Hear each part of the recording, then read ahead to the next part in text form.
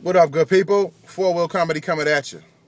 Hey, watch these people in life. Who are you talking about, Rome? I'm talking about the people that start off any statement by saying, I heard. If whatever y'all talking about, it leads to them saying, well, I heard, it's probably a lie. If they come to you with something talking, I heard, you're probably lying. Who'd you hear it from?